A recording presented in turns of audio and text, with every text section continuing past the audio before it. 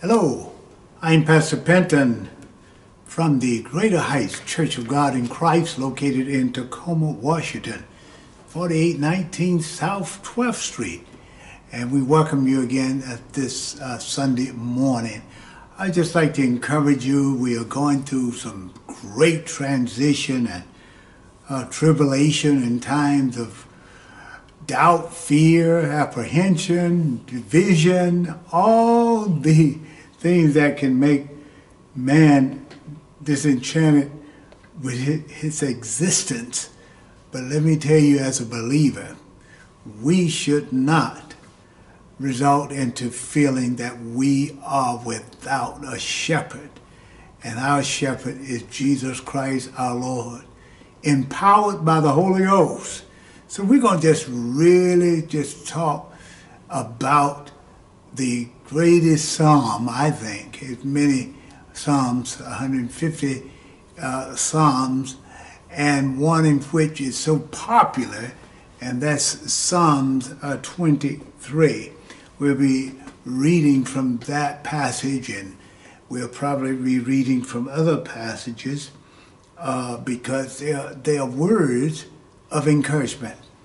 But before we go any farther, let's open up with prayer. Heavenly Father, first of all, I thank you as my Lord and Savior. And I ask you, oh God, to give me strength to just read and express and proclaim the Word of God. And this word that we proclaim today, let it be encouragement to the hearer, because we are living in a time we need to depend upon this great shepherd, and you are our shepherd.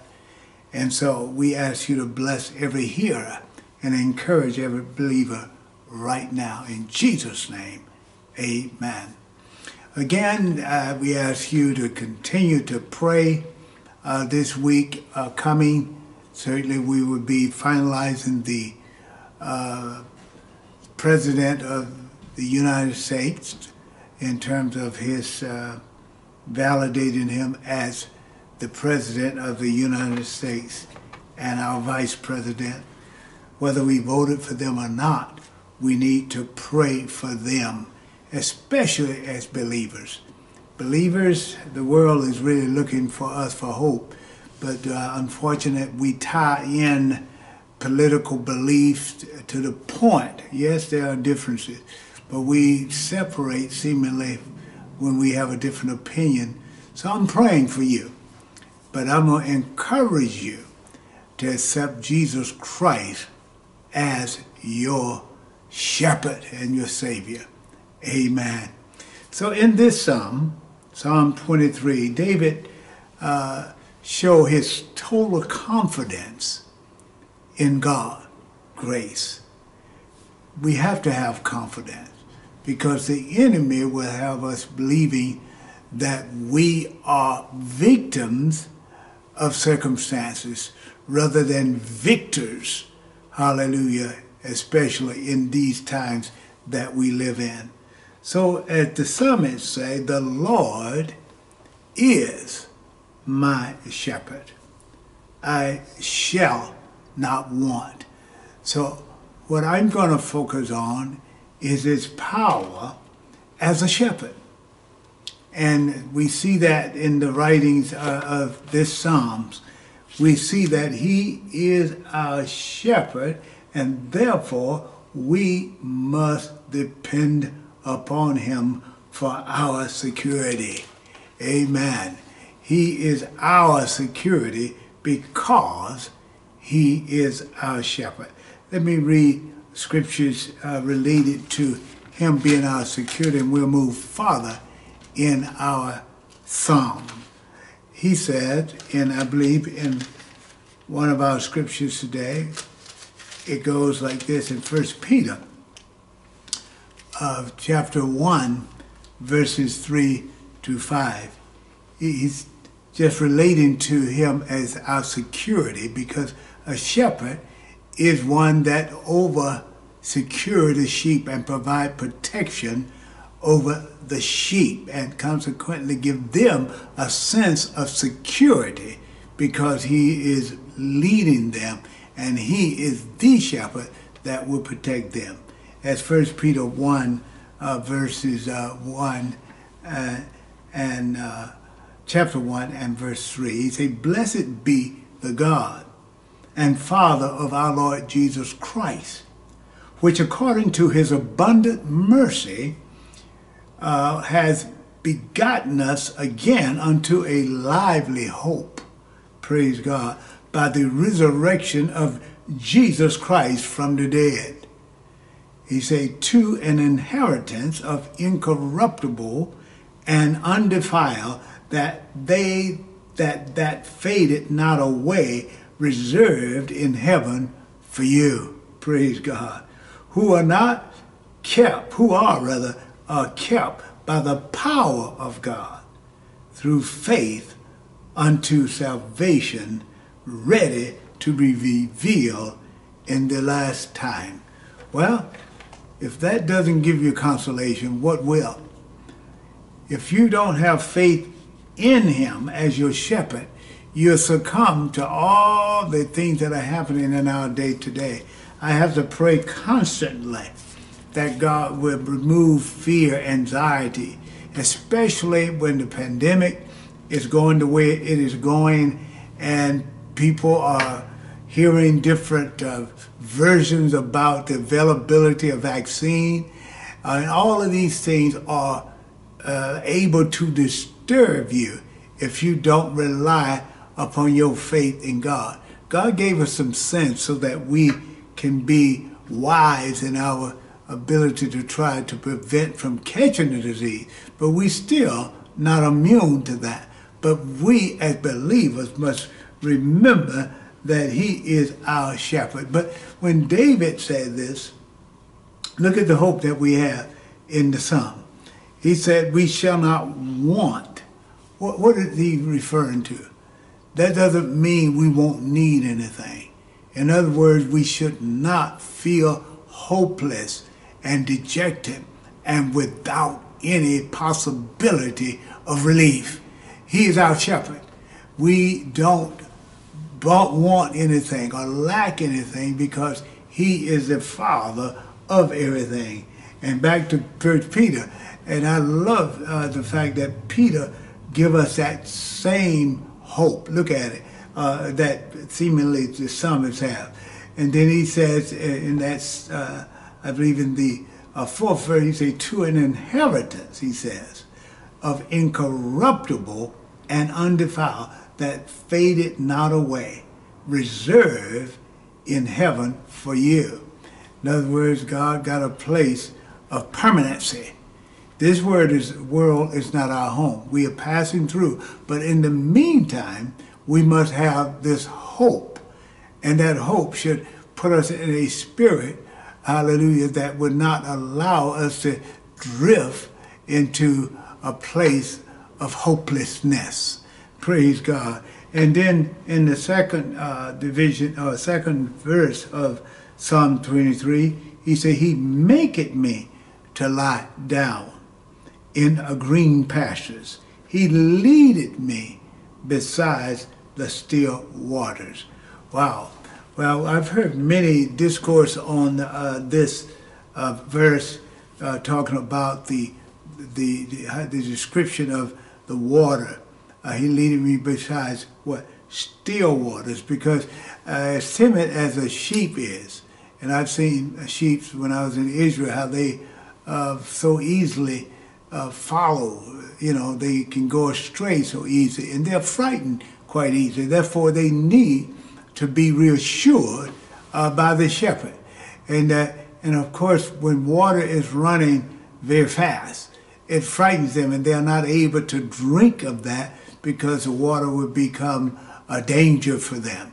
But then the shepherd knows that they are afraid, so therefore he leads them across waters that they can actually sufficiently satisfy their thirst by being by still water that's so peaceful, and they can indulge in satisfying their thirst. And then in the third division or word for the verse, it says, he restored my soul. He leaded me in the what? Path of righteousness for his name's sake.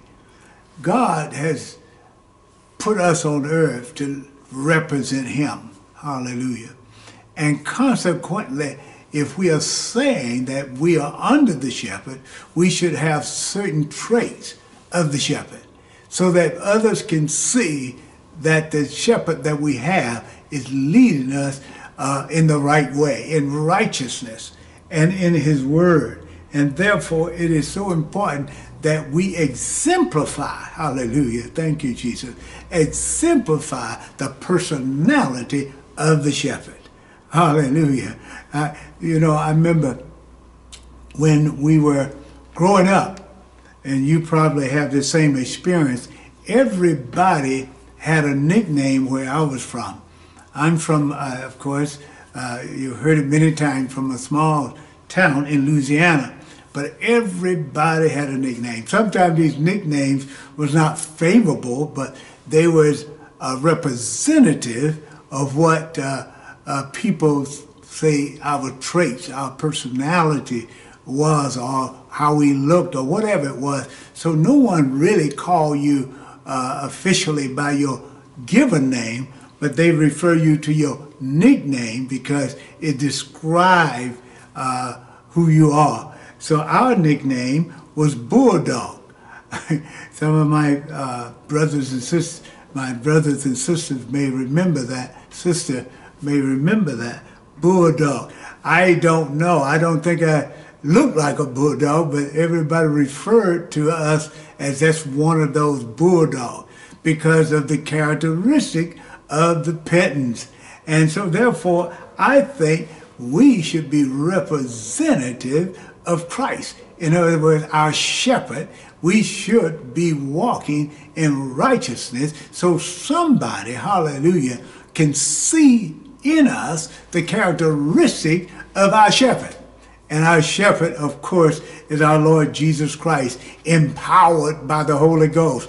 And somewhere down the line, people should be able to see something in us. Now, let me inform you, this does not mean that you're perfect. But when you're walking and they see that you are walking in the righteousness of Christ, when you do error, you repent and come back into the knowledge should I say, into the righteousness of God by the example that you set by your repentance. It's not that you will not make mistakes. We all make mistakes. And we always refer to what the scriptures say. We all have sinned and come short of the glory of God. But does that mean that our shepherd leaves us? No, it doesn't mean that. He restores us in the third chapter. I read it in the third verse where he said, he restored my soul. He leaded me in the path, that's plural, in the path of righteousness for his name's sake. He leaded us. And then the fourth verse, he said, yea. Look at this. Look at how the shepherd consoles us. Though I walk through the valley of the shadow of death, hallelujah, I will what? Fear no evil, for thou art with me. Praise God. Thy rod and thy staff, they comfort me. In other words, I got a shepherd that will protect me, even though I'm in the midst of danger. How much more danger are we in today? We witnessed what happened. People anger flaring up, and people feel like that they are not heard, and therefore they're going to do these things that you saw on television, and consequently it can frighten you.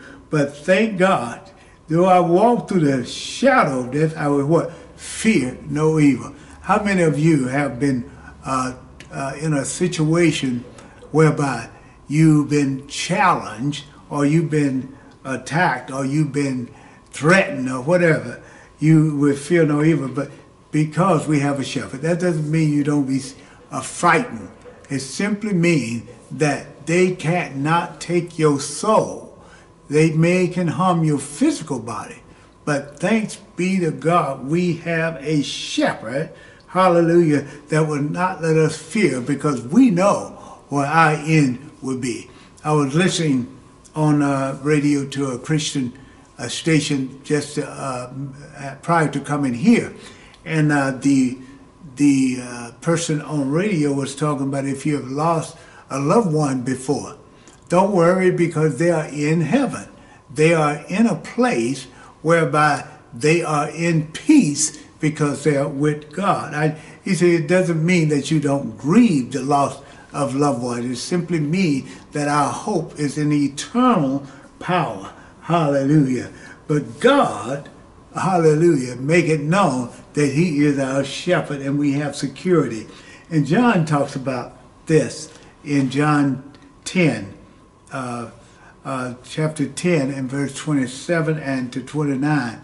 And this is how Jesus characterized us and how we should be as sheep. He said, my sheep hear my voice, and I know them, he said, and they follow me. He said, I give unto them eternal life, and they shall never perish. Look at that hope. Neither shall any man pluck them out of my hand.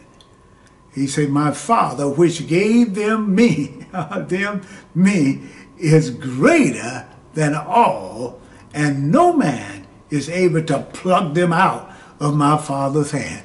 Wow, look at that power. Look at the Word of God. It ain't because I said it. I'm simply reading the Word of God, because we need to be reassured that even in this time of chaos and time of diversity, division, and hate, and evil, and violence, we will not be plucked out of the hand of God. Can you say amen? If I can't even hear you because we are doing this virtual, but I can say, if you believe that, you should be saying amen. Hallelujah. Because he said, though you may walk through the valley of the shadow of death. And I look at this declaration that David said in this 4th verse, I will fear no evil, for thou art what? With me. Hallelujah. Thy rod, I protect you with that rod. And what? Thy staff, they comfort me. Aren't you comforted when you know you got someone who know how to use these tools to protect you? We know we got a Father that know every means to protect you. I remember years ago, you know, and I'm sure you do too, when you had people threaten you, and if you had a big brother, hallelujah, you know that you were, and he'd be with you, you tend to say, if you're going to fight me, you're going to have to fight him. I remember an incident, and this was kind of a miraculous incident. It was, we had a young man in the projects named Robert Badon. What a name. He was the most notorious bully in the projects where I lived. And he lived right in seeing distance from us, but he always had tried to intimidate everybody. I remember I was walking past his residence, and he had a hammer. And he threw that hammer at me, literally. I didn't want to look that way because I was in, you know, I knew that that would intimidate, I mean, I would be intimidated more. But he threw the hammer, and I was walking so fast, the hammer actually got caught between my legs and flipped right back to him. I believe that was an angel that took that hammer and threw it back at him. I didn't bother to look back, but I, you know, enough to see what happened, other than I could see him looking puzzled because the same weapon that he threw at me came right back at him. And I can tell you this, I wasn't a Christian then, but thanks be to God for such an event. And I believe God protects us sometimes like that, beyond our ability, but yet he would do it to give us to know that somebody is watching over us. And let's go to the 5th verse of the 23rd Psalm. Look what the psalmist said again. He said, thou prepared a table before me in the presence of what? My enemies. And then he said, thou anointed my head with oil, and my cup runneth over. Wow. I always refer to that when the devil is getting, I think he's getting the glory by over intimidating you. You can just rejoice as you sit at a table. A table represents, to me, a place where you can be served, a place where you eat. For example, when you're eating, you're usually sitting at a table, and consequently you're being served a meal, and you can eat. This is what the psalmist is trying to encourage us, as that we have a table that God has prepared for us. The sufficiency of our needs is taken care of at this table. And reading another scripture from Romans 8, 38 and 39, he said, this is Paul, he said, for I am what? Persuaded. This is the conviction of his heart. I am persuaded that neither death, nor life, nor angels, look at him, nor principalities, nor power, nor things present, nor things to come shall what? And then it goes on to say, nor height, nor depth, nor any creature shall be able to separate us from the love of God, which is in Christ Jesus our Lord. We can say, which is in Christ Jesus our shepherd. Hallelujah. Nothing. Look how he itemized all these things. Let's go through it again. Neither death, that's the highest fear we usually have, death, nor light, nor life, anything that are happening while you're living, like today, all of these things, nor angels, principalities, nor power. Talking about these spirits, demons, none of these things, hallelujah, shall separate, not things present, not things to come. Go ahead, Paul. Give us a consolation that you're serving, hallelujah, a shepherd. And this is what we have in the year 2021 and ongoing and forevermore, that we have a God, hallelujah, that will keep us and that will, hallelujah, give us enough power to understand that nothing can separate us from his love. As the psalmist also say, he anointed my head with oil and my cup run over. He give us abundance. In other words, we have enough to be sufficient to survive in this age. Amen? God bless you. And then the 6th division of Psalm, he says this, and that's the last one. He said, surely goodness and mercy shall follow me. This is what we just read, something related to that. All the days of my life, and what? I shall dwell, this is beautiful, I shall dwell in the house of the Lord forever. Hallelujah. I always say that if the enemy somehow get people to try to harm you, remember that your life is with Christ. And we are living in a day where we need to trust in him, for the Lord is your shepherd. And this is so important. When David wrote this, I'm sure he had suffered enemies, his enemies trying to kill him, his son, a lot of things try to cause David to lose confidence in God. That's why God, through the Spirit of God, or himself through his inspiration, gave him this inspiration of Psalm to console him, for he had to remind himself that the Lord is his shepherd. And I was also reading that we skipped the Psalm 24 and go to Psalm 25. Look what it says, because this is the reassurance of what he established as God being his shepherd in Psalm 23. Look how he does it. Look what he said. He said, unto thee, O Lord. Look at him.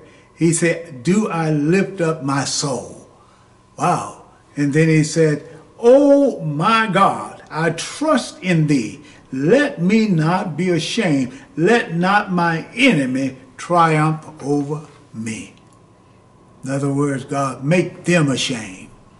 Make them ashamed when they think they had you down, when they think they have you undermined, and they try to make you hang down your head. Hallelujah. Don't give up, because we got a shepherd. Hallelujah. He will walk alongside you. He will be with you to guide you. He will give you strength.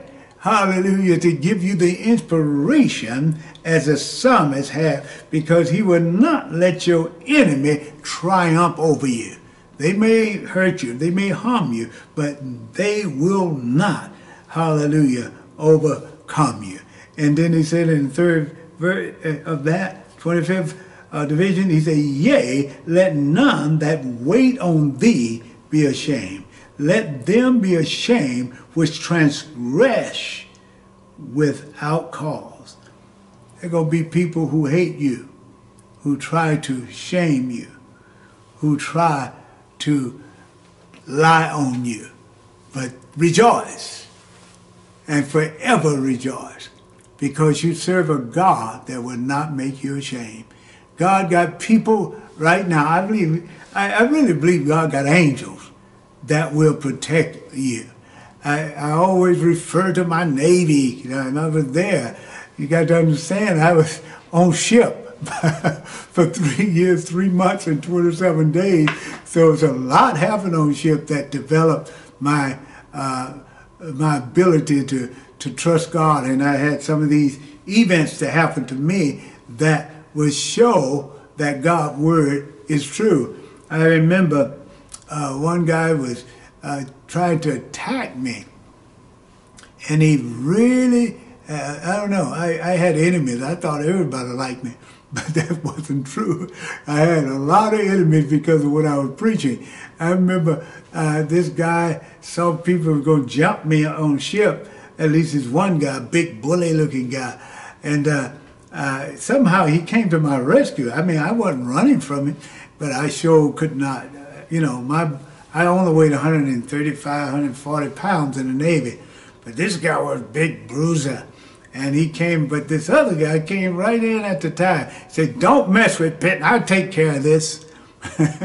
and somehow he pushed the guy behind the door. And next thing I know, boom, bam, we heard a lot of knocking and going. It was him defending me. I did not ask him to do that. But the point I'm trying to say, I believe sometimes God sent angels to protect you and to make them ashamed. He said, then the 4th verse, he says, show me thy ways, O Lord, and teach me thy path. That's what I want. That's what I really want.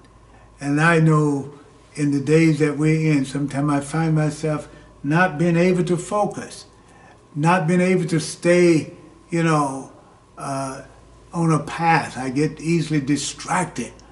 But oh God, hallelujah, when I look, I keep my eyes open, look in the dark room, and I just pray, Lord, that's the best prayer when I say that I pray, because sometimes you can get lost in trying to articulate something that you don't really know anything about. Say a lot of big words and think you're going to impress God. But when you get desperate and to a point where you need to cry out in desperation, you can only say, help, Lord. Hallelujah. But my prayer is, Lord, because you are my shepherd. And then he says, hallelujah, in the 5th verse of that 25th division, he said, lead me in thy truth and teach me, for thou art God of my salvation. Of thee do I wait all the days. And then David goes on to say, remember, O Lord. He said, remember, O Lord, hallelujah, thy tender mercy and thy love and kindness, for they have been ever of old. And then it says, remember not the sins of my youth. That's important. Remember not the sins of my youth, nor my transgression, according to thy mercy. Remember thou me for thy goodness' sake, O Lord. Hallelujah. I think I'm going to close it there, because we need to ask God to take away the mental thing that the enemy tried to do to oppress you for sins that you've done so long ago. And he'll make you feel the guilt and feel burdened by things that God himself has already forgiven you. And because God, hallelujah, is able to keep you from evil. In 2 Thessalonians, it says this, 3:3, but the Lord is what? Faithful, who shall establish you and keep you from evil. Hallelujah. And one other verse, John 6 and verse 37, it says, all that the Father giveth me shall come to me, and him that come to me I will no wise cast him out. So the sins that you've done in your youth, or in the past, or maybe even yesterday, if the Holy Spirit have convicted your heart, and consequently, hallelujah, you have been forgiven of your sins, and God himself have established himself to be your shepherd, then you should rely upon his faith or on his righteousness or his word, instead of relying upon how you feel sometimes. Sometimes I feel like jumping over walls and leaping over hills, and sometimes I can't hardly get out of the bed. But thanks be to God, when I look to the hills from which cometh my help, and be established in my mind that my help come from God. For the Lord is my shepherd, I shall not want. And then he goes on to say again, I lay down, he let me lay down, hallelujah, besides still waters, and I can rest. So don't let the enemy bring up your sin to the point where you can't rejoice today, because he's your shepherd. He's your shepherd. Say, shepherd, I need you. I'm thirsty. I need a drink. I'm hungry. I need food. I need inspiration. I had to do that today. Give me what you want me to share with your people today. I feel, well, any of God's word is what he wants us to share. And he wants you to live by his word. The Bible said we cannot live by bread alone, but by every word that proceeded out of the mouth of God. And these are the things that come out of God's mouth. And let me just read one other scripture. Hallelujah. And it says in the 12th verse of the 26th division of Psalm, the last verse, he said, my foot standeth in an even place, in the congregation will I bless the Lord. I will bless the Lord, O my soul, and all that is within me, bless his holy name. Let God become your shepherd today. Right now, you can do that. You can say, God, I've been walking alone without you for a long time. Now today, I want you to come into my life, and I will receive you as my Lord. Forgive me of all my sins. And Lord, let the blood of Jesus cover me, make atonement for my sins. I believe that you died and the agony that you suffered on the cross was for my sins. But the victory, hallelujah, you demonstrated when you was put in the tomb, and somehow on the third day, somehow you was lifted up. And you said, if I be lifted up earlier, you would draw all men unto me. But now you are lifted up. And then when you ascended unto heaven, you said the same way, hallelujah, you see me go, I shall return again. Hallelujah. I feel great right now because I know it was the Word of God. It was the Spirit of God that gave me this message for you, because it was simply the Word of God that we shared with you. It was the Word of God we gave to you, and now you can eat it, and you shall hunger no more. And then you can drink of the water which Jesus told the woman at the well. He was the water. And if you drink of this water, you will never thirst again. Thank you, Jesus, for allowing us to enter into your kingdom today. So as soon as you get off this broadcast, if you will, or hear this sermon, whether you're listening on YouTube, you ought to get your word and believe in it. Or call your church, or call a minister, or call someone who know the word, and get with you to pray with you, that you may be reaffirmed in what the Word of God have already established that you can have. For He is your shepherd. And then you can be like David. He's my shepherd. I shall not want. God bless you. And now bow your heads. Heavenly Father, thank you for your word. And thank you for your love that you have demonstrated to me. And thank you for today.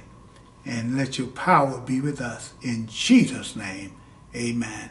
Peace be unto you. God bless you.